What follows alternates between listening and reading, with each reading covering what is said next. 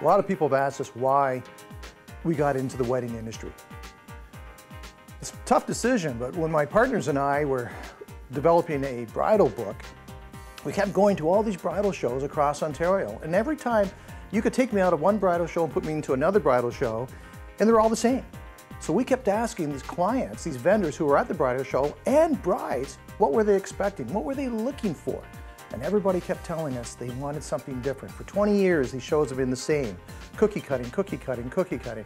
It was bland. It wasn't giving anything back to the vendor or even to the bride. Sure, it provided somewhere for the bride and groom to find something, but it still wasn't exciting. So we said, let's create a brand new show. Canada's Wedding Expo.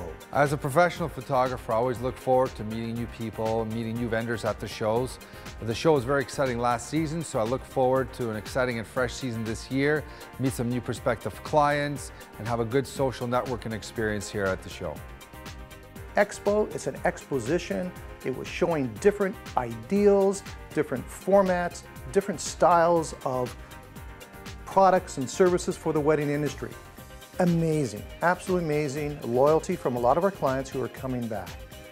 It's very important for us to give something back to the vendors, and that is maintain great momentum of bringing brides and grooms to our show. We're sold out every year. Our show consists of a lot of products and services, from limousines to decor. But one of their key elements, the cornerstones, is our fashion shows. Women from all over, the brides come, bring in their aunts, bring in their friends to see the type of fashion show. It's absolutely amazing.